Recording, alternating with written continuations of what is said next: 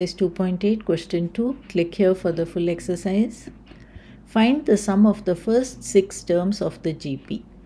So here is the GP. The first term A is equal to 5. The common ratio R is second term divided by first term, that is 15 upon 5 is equal to 3.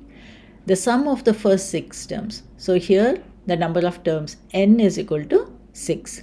Write down the formula for Sn, that is the sum of the n terms of geometric progression. It is called geometric series. The formula is Sn is equal to a into r raised to n minus 1 upon r minus 1, where r is not equal to 1. Okay, now you can substitute the values of a and r here in this formula. So 5 into 3 raised to 6 minus 1 upon 3 minus 1. This is equal to 5 upon 2, 3 minus 1 is 2, and 3 raised to 6 is 729 minus 1, that is 728. 5 into 728 divided by 2 will give you 1820.